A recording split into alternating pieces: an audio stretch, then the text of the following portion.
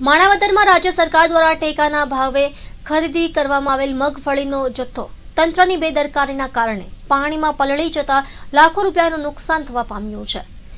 રાજ્ય સરકાર દ્વારા ખેડૂતો પાસેથી ખરીદી કરવામાં આવેલ મગફળીનો જથ્થો માણાવદર રેલવે સ્ટેશન પાસેના ભાડે રાખવામાં આવેલા ગોડાઉનમાં સંગ્રહ કરવામાં આવ્યો હતો।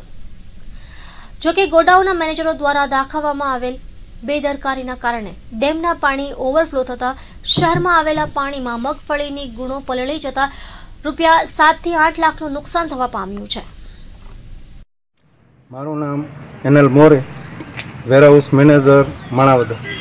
અમારું જે જયંતિલાલ પ્રાગજી ઉર્ફે ભાયા ભીમા ભૂતિયા નામનું ગોડાઉન છે તેની બાજુમાંથી જે વોકરો પસાર થાય છે ત્યાં અસલમ ડેમનું પૂરનું પાણી આવતા જે વધારે પ્રમાણમાં આવતા ડેમનું પાણી અમારા ગોડાઉનમાં ફરી વળેલ છે। આ ગોડાઉનમાં સરકારશ્રી તરફથી સંગ્રહ થયેલ મગફળી 2925 ગુણીનો સંગ્રહ કરેલ છે।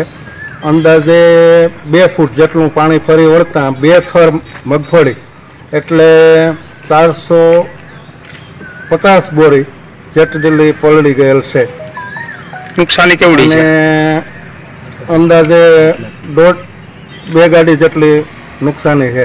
કિંમત કેટલી? અને કિંમત એની અંદાજે 7-8 લાખ રૂપિયા થાય છે।